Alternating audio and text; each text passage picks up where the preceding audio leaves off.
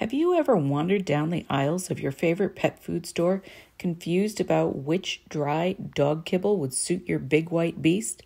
In today's episode, we're going to teach you how to evaluate dry dog food with our easy step-by-step guide for your Dogo Argentino dog. Welcome to Dogo Argentino USA, the channel where we talk Dogo. I'm your host, Nikole. What is kibble?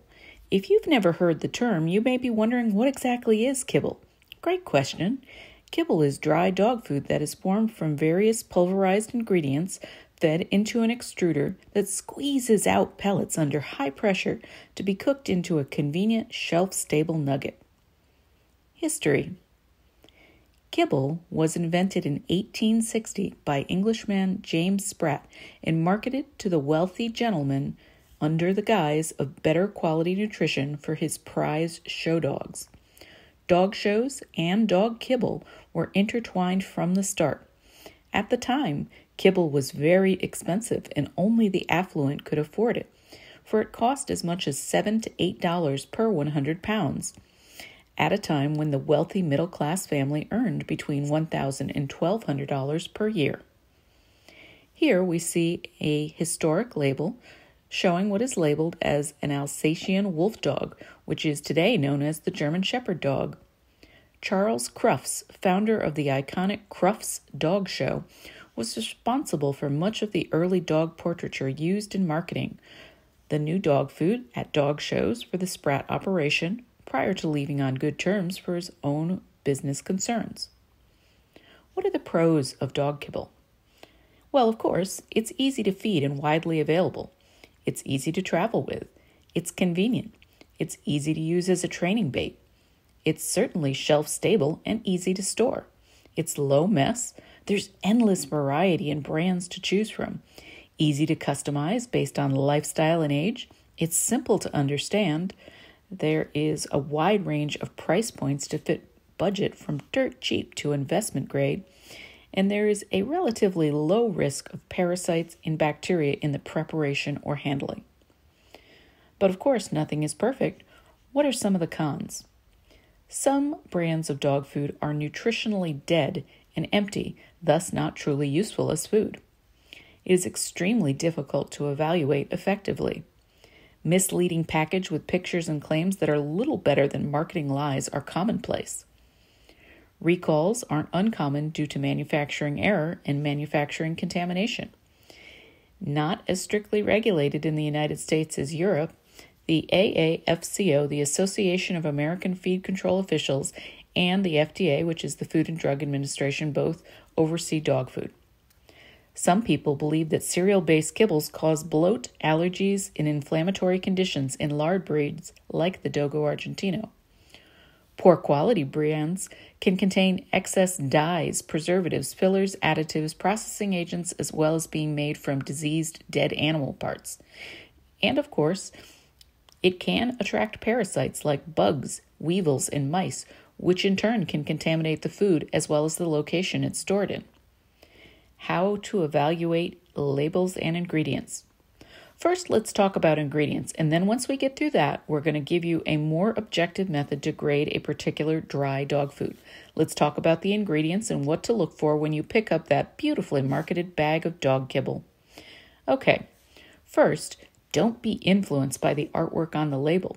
Having a picture of a beautiful animal, huge cuts of luscious raw meat, and bountiful produce does not mean anything meaningful in terms of what percentage those ingredients are in the mix. For example, you could put a pile of blueberries on the label, and as long as it's present in the ingredients, no matter how small the amount, it is not considered false advertising. The pet food industry does extensive psychological studies regarding label imagery, colors, fonts, kibble size, kibble color, kibble shapes, all designed to influence the consumer. Many words are included specifically to appeal to a pet owner that have no scientific meaning, like, quote, human-grade meats, which has no specific meaning. Flip that pretty dog food bag on its back and let's look at the label. Number 1, you want to look at the protein level, often called crude protein, and you're looking for that percentage to be 30% or higher. Number 2, look at the first 5 ingredients, which should tell you where the protein comes from. Things like lamb, venison, salmon, or meals made of these things are ideal. Named protein is key, meaning lamb meal as opposed to meat meal, which could be from any meat product. Healthy fats would include things like omega-3, omega-6.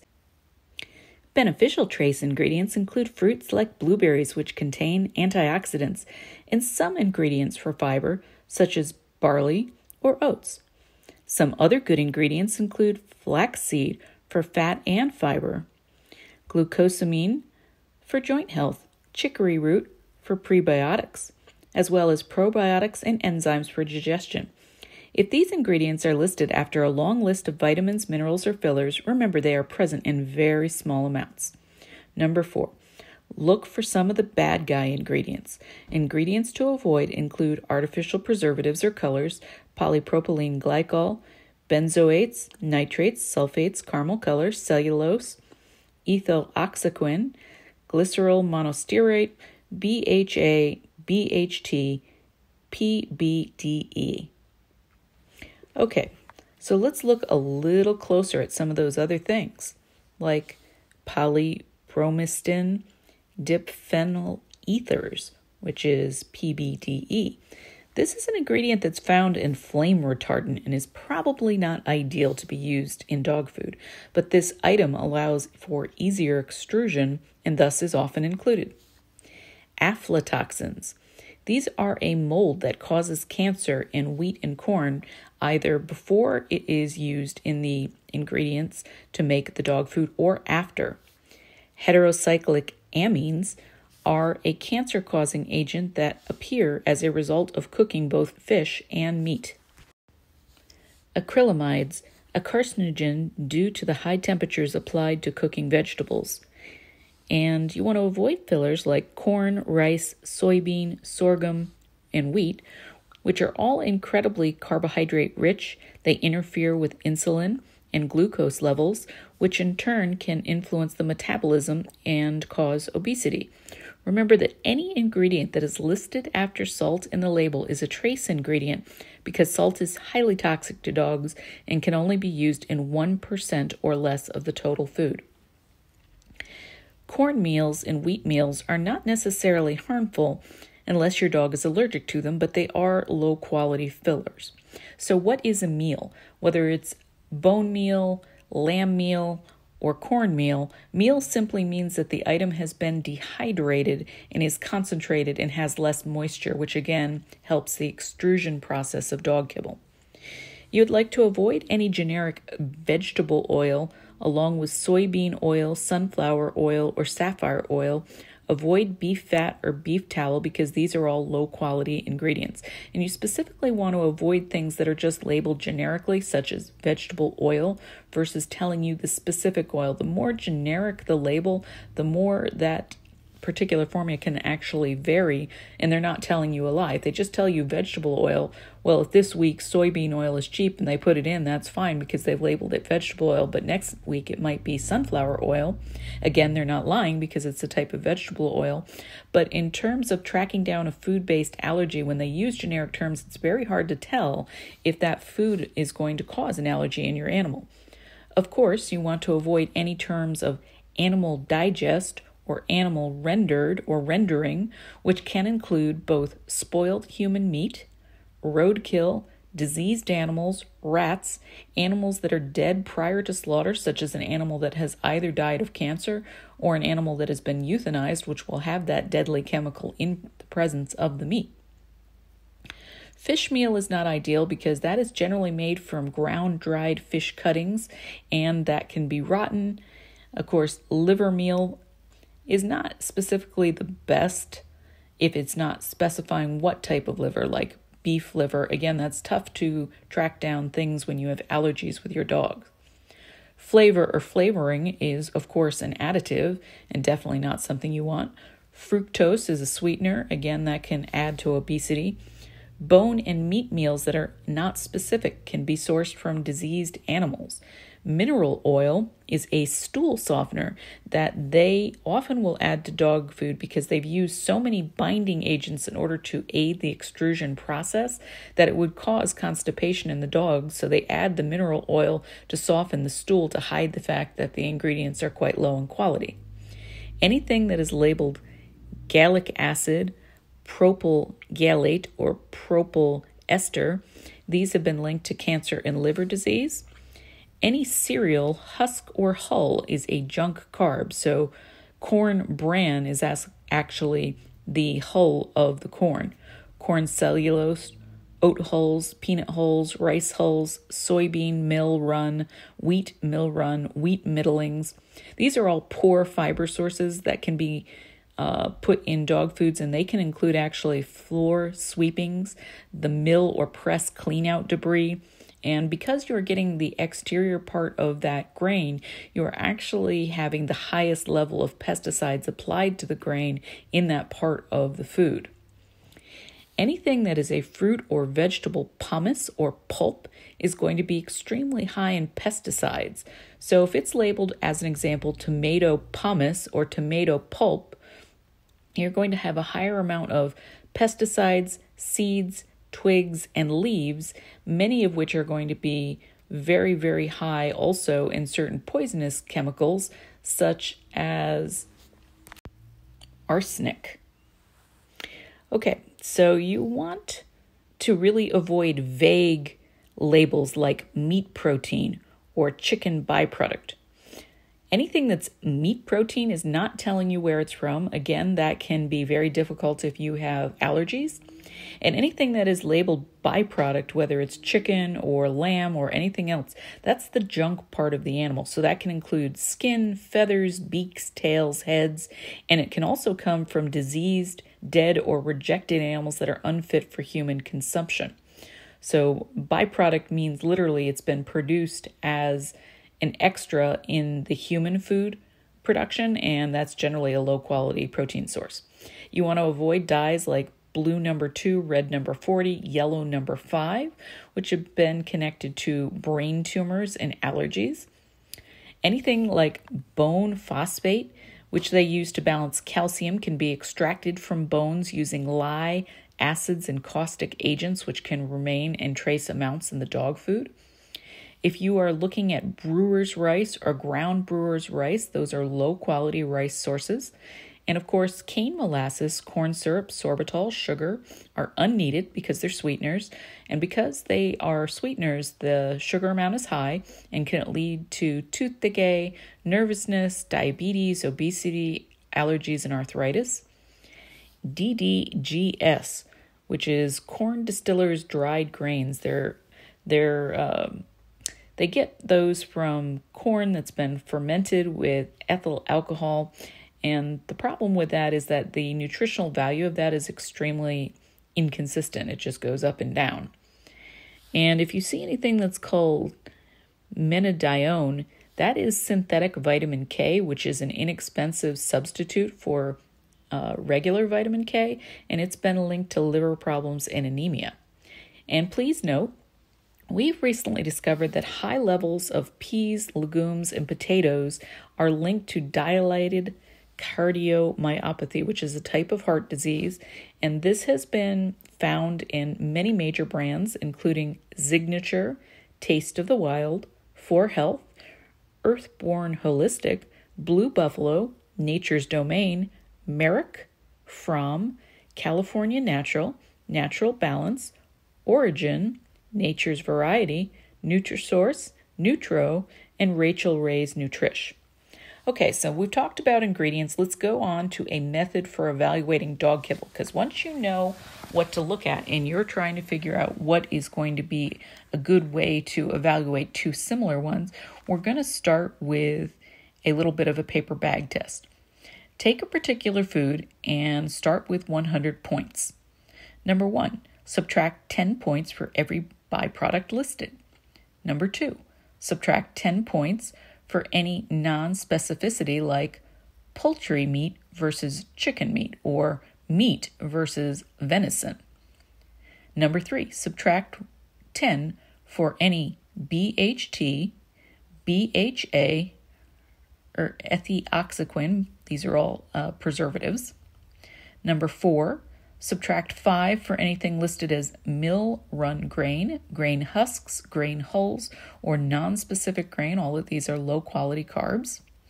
Number 5, subtract 5 for double listings like rice flour or ground brown rice. Again, you're just stuffing the formula with lower quality ingredients.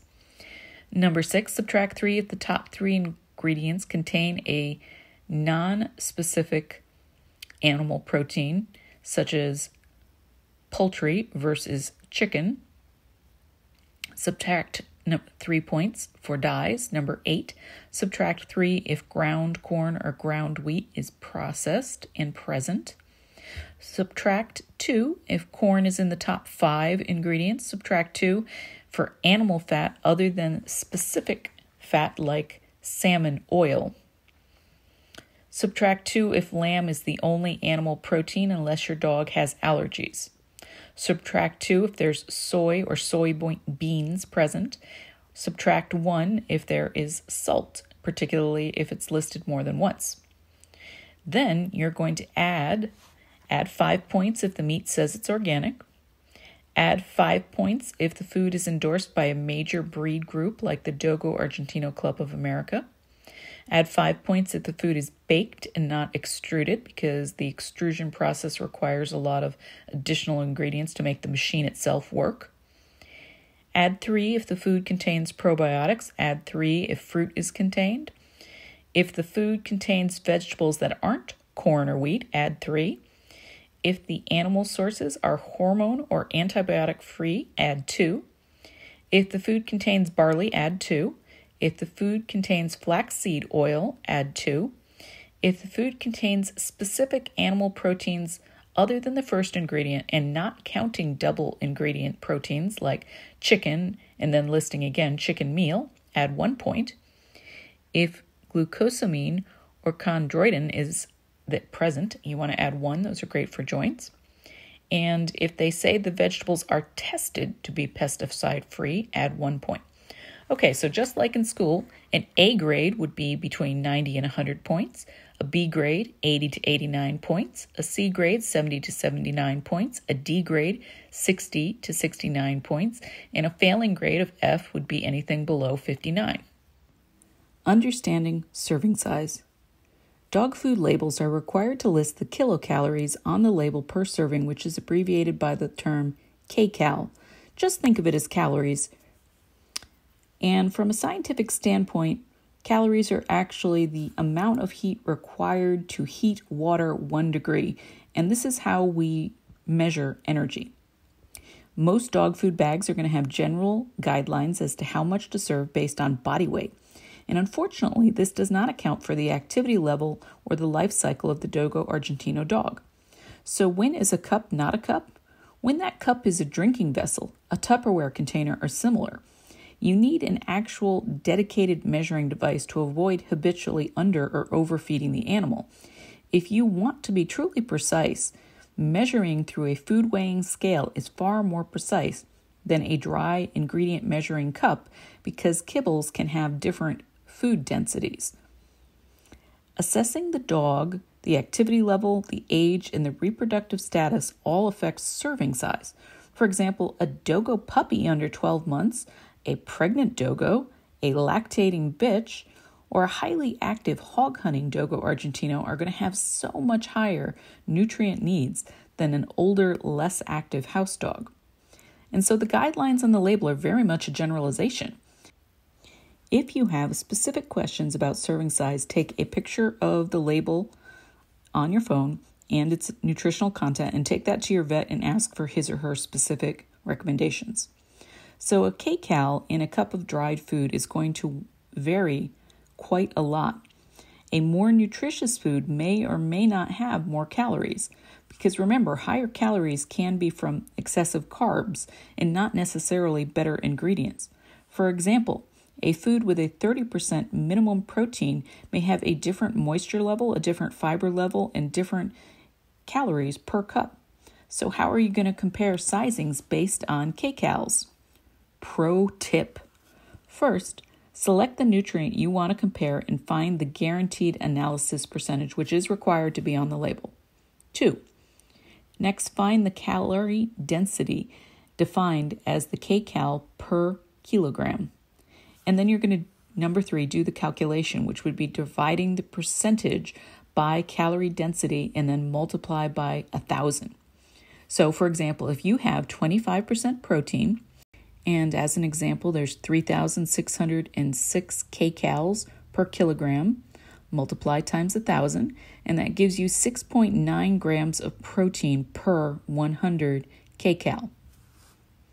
Understanding serving cost.